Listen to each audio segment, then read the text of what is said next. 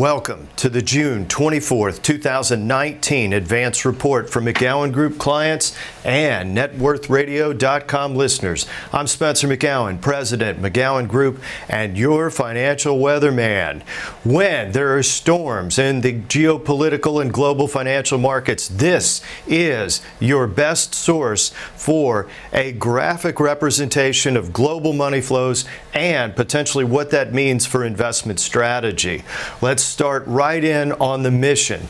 Normally, when there's Middle East conflict escalation, we do see certain market impacts. One of those would normally be a risk sell-off in U.S. equity markets, but not so this week. Look at the Dow. We're 26,700 to 800 at the end of the week. We are just 200 to 300 points away from an all-time high in the Dow. And the S&P this week made two all-time highs, 52-week highs and all-time highs. So U.S. equity remains strong. Normally, when fear escalates around the world, we see it reflected with falling equity prices. Not so. And what about those trade fears that have been driving the market down? All of that seems to have disappeared, and the Federal Reserve plays a part in this by signaling that they could cut rates as soon as July. And that change in posture fueled the rally in U.S. equity markets, but it also caused the U.S. equity markets to ignore the trade negotiations as well as the Iranian escalations that have been occurring since May. We're going to cover those Iranian escalations in detail. May and June were the primary parts, and this week was a climax with the downing of the U.S. drone by Iran. We can see two impacts here. This is gold. Gold actually had hovered near $1,300 an ounce, spiking over $1,400 per ounce, about a $100 increase as these escalations unfold. A lot of this trading and impact took place in Asia. Well, oil prices spiked. They were as low, there was a low below 51 in the past 2 weeks. This 5-day chart shows a spike, and the overnight high before the end of the week was actually 58, a $7 increase in oil, just like that, in about a week. Well, the Asian buying of U.S. Treasuries corresponded to the downing of that drone. This is the 10-year yield. This is the corresponding price of a U.S. Treasury bond.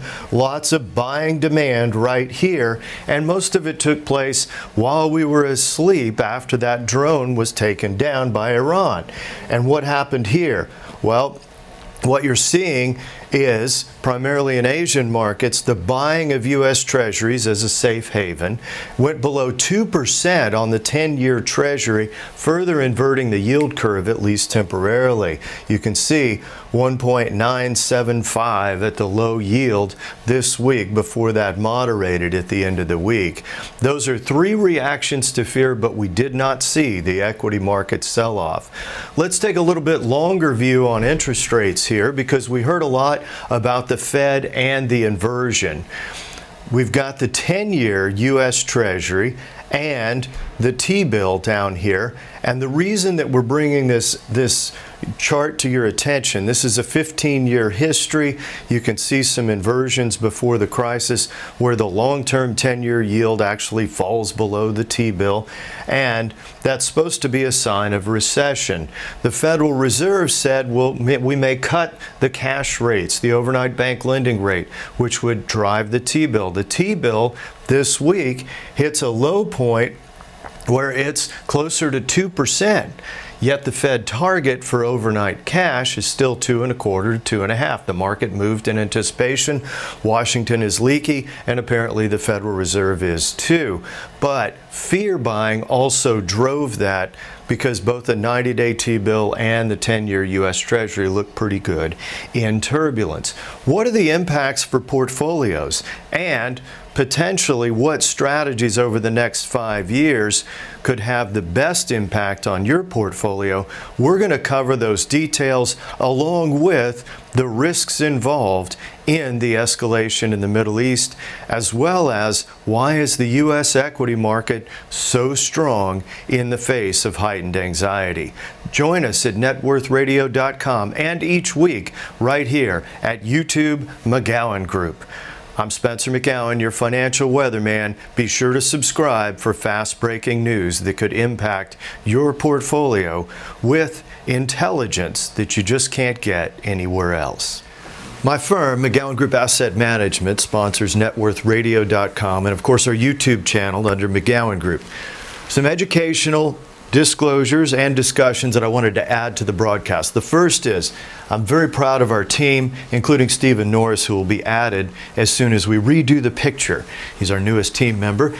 Come down, meet the team that cares, get a written plan, because the securities we discuss, the financial news we discuss, that's not a recommendation until you actually come down and get a customized plan at the Crescent. You'll get a tour, and we look forward to seeing you. We're going to cover value at risk of loss in portfolios, and you can see it right here. Learn about our performance, what happened in 2008, how long did it take to recover. All of those items are posted right here at NetWorthRadio.com or the McGowanGroup.com. The other part of the program, when we look at price fluctuations in bear markets and risk control, that's a huge part of NetWorthRadio.com. We look forward to helping you advance your plan and your cash flow. Come down and meet the team that cares.